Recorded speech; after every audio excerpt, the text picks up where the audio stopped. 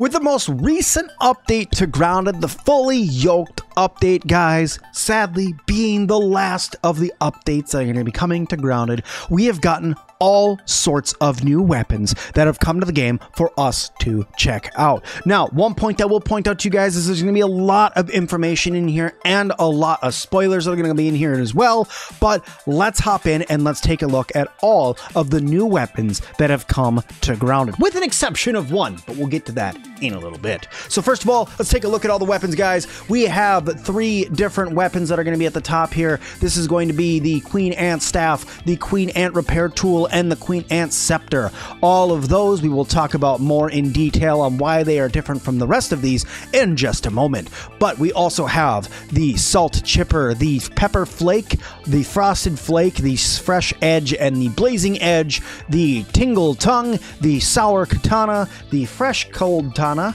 the Breath Slayer, the Pickle Maul, the Jalapeno, the Pucker Thumper, and the Sizzle Striker. These are all of the new weapons that have come to the game, and they are currently lined up in order by the different perks that come with each of these different weapons. Now, to unlock all of these different weapons, guys, you need to do something that's a little bit different. One of the new things that was added to the game, and that is going through and remixing your game or getting into new game plus. If you're looking through your current unlocks in the Burgle shop or inside of the crafting station and you're not seeing these weapons, it's because you have not gotten into New Game Plus. That's the only way to unlock these. Once you have done that, you need to go help Burgle back up. He'll give you access to go back over and put your hand onto the analyzer again. That's giving you access to the ASL once again. And when you go in there, you will find all of these weapons under different remix levels, as well as a large cost for every single one of these weapons.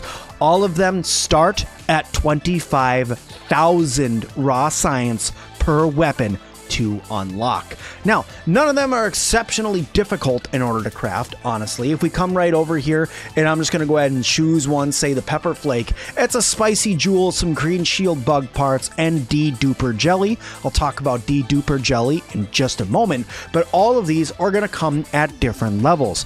For instance, if we're talking about Remix Level 1, aka when you have gone into New Game Plus for the first time, what you're going to be able to unlock is the Jalapeno, which is this weapon that's right here, more or less a spicy version of the Mint Mace, right? You're also going to unlock the Frosted Flake, which I think is a fantastic looking weapon. You're going to unlock the Breath Slayer, which is this sword that's right here. It looks like the Dragonfly Slayer that we were talking about way back when I first started doing Grounded videos. And finally, guys, you unlock the Burgle Flipper as well, but that is the weapon that we're not going to be talking about today, because that is a whole different category of weapon that we'll talk about in another video. So, after you've gone through and you've unlocked all of those, you can do Remix Level 2. This involves you beating the game once again, beating those bosses once again, and then going in and doing New Game Plus again. This is going to unlock Remix Level 2. When you do that, you unlock the Blazing Edge, you unlock the Pepper Flake, you unlock the Pucker Thumper, which is this guy that's right here, and you unlock the Tingle Tongue, which, like I said earlier, is probably one of my favorite looking weapons in the game. It reminds me of the glass sword from Elder Scrolls Morrowind or Oblivion. I still like that weapon look today, and all in all, this is probably one of my favorite looking weapons that I've added to the game. Now, once you've gone through and you've unlocked all of those as well, and you're like, well, I still want to get to the rest of these guys, you gotta get into Remix Level 3, which means once again beating the game, which means once again beating those bosses, and then going through and unlocking the final set of weapons, which is going to be the rest of these weapons, except for with a different way to unlock all these Queen Ant weapons, which can be unlocked without remixing your game at all. But what you're going to be unlocking, guys, is going to be the Fresh Edge, which is right here. You're going to be unlocking the Sizzle Striker, which is the spicy version of the Mint Mallet. You're going to be unlocking the Pickle Maul, which is this guy, which just looks like a generalized sledgehammer in my mind. And you're going to be unlocking the Salt Chipper, which is this guy that's right up here. So you unlock that, as well as finally the Sour Katana. But anyway, that's how you go through and you unlock all of those different weapons for you to use in the game. All of them start at 25,000 raw science apiece. None of them are particularly difficult to unlock, but let's talk a little bit about perks that they give you. So first of all, the Salt Chipper itself. This one stands alone. It gives you Finale Bleed. Finale Bleed, on your third hit, you inflict bleed. It's not all that impressive, but you guys know how much I like bleed in these games, so it probably is going to be pretty awesome if you like bleeding weapons. The second row that we have here, that starts with the Pepper Flake, more or less would all categorize as the Axe-type weapons. They give you Finale Fury. Finale Fury goes through, and on your third hit of your 3-hit combo, it increases your attack speed for a short duration. So your next, so more or less it's going to be you're going through and speeding up as you're attacking an enemy, as long as you're being relentless and constantly causing those attacks. The sword variant of all of our new weapons, which by the way, all these are falling into two-handed categories.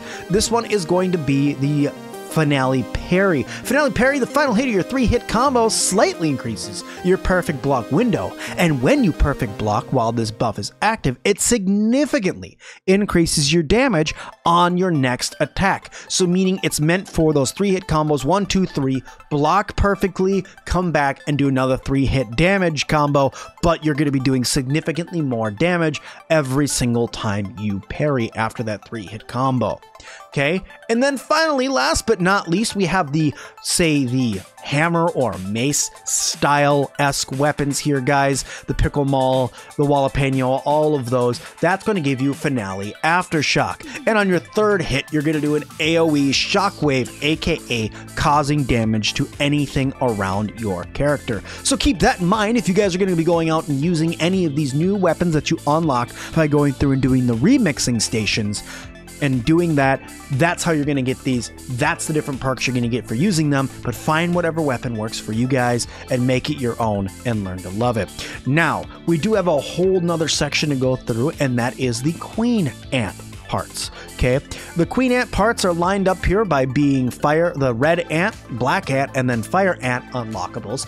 Each of these are going to need the different parts of the Queen Ants, and that is going to be their pheromones. So let's start with the Queen Ant Scepter, guys. You're going to need the Red Ant, Queen Ant pheromone. You get this by feeding them the friendly snack to them, and they will give you a pheromone that you can use in order to build these weapons. Now, the Queen Ant Scepter is the only one-handed melee weapon that you get from the newest update. Okay, it's a little bit of a bummer, but it is what it is. It's the only one-handed weapon that you unlock besides the Burgo Flipper, but we'll talk about that a little bit later on. This weapon for you is going to be used to do a couple different things. The perks that come with this are going to be increasing the summon HP, aka the ants that are going to come to help you when using this weapon, or say your spiderlings that you're going to have come out to help you while using this weapon. It's going to increase their overall HP, and once you get this thing over level 5, it's also going to increase your attack speed. Okay, even going through and upgrading this guy all the way to level 6, you can see the damage on it is not very good. I like the way it jiggles, don't get me wrong, but the damage is not there. Even if we were to go through and upgrade this thing all the way up using fusion crystals, getting the damage up to 215%, guys, what you'll see is that damage number is still significantly lower.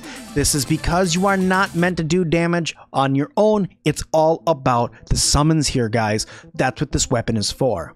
Now, moving on from the Red Ant, which is how you unlock this weapon by getting its pheromone, we can move on to the Queen Ant Repair Tool. This repair tool is amazing.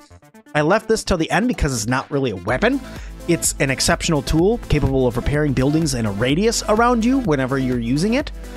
But it requires a Black Ant Queen pheromone in order to make this tool, but it's pretty damn impressive when you go through and make it. So that one's out there. It's not a weapon, but it's still cool. And finally, everybody's favorite, a staff. Yes, we have a staff that has been added to the game. It is the Queen Ant Staff. It shoots acidic goo at your enemies, and when it gets to level 15, its damage is all the way up. And it fires actually really, really fast. It doesn't do as much damage as, say, like the Frost Staff, because that's like a constant barrage of frost, but this one, when you hold it down, it doesn't do a powerful shot, it just shoots one at a time that will also do damage over time because it applies an acidic effect onto the enemy. So it is our 4th staff that we've been waiting for. It was not a salt staff that we ended up getting. Instead, it was an acid staff that we got instead. For this one, you will need a fire ant queen pheromone in order to make, but I still think it's worth you going through and getting that. Now, in order to unlock those pheromones, guys, you will need to go through and use the raw science shop in order to buy the new recipes in order to make the tasty treats for each of the different queens, and then find them inside of their lairs without their brood trying to kill you for getting too close to their queen. But guys, that is all of the new weaponry that's come to Grounded, guys. I am excited. I think this has added all sorts of different versatility. For those of you who really like to use axes or swords in this game, you now don't have to rely on using those jewels in order to change around, say, like a broodmother club and make it fresh or spicy or anything like that. You now can use whatever weapon type you want with the different types of damage that you have on them. And finally, getting another salt weapon, which I think in itself is pretty cool that we have something other than just the Salt Morning Star now. But guys, that's all the weapons. Like I said, I hope you guys liked this video. If you did, make sure you guys hit that like button, and don't forget to subscribe and leave me a comment down below if you guys are looking for even more Grounded tips and tricks and or tutorials or how-to videos. Let me know what you guys are looking for in the comment section below. But thank you guys so much, and as always, I'll see all of you guys in the next one.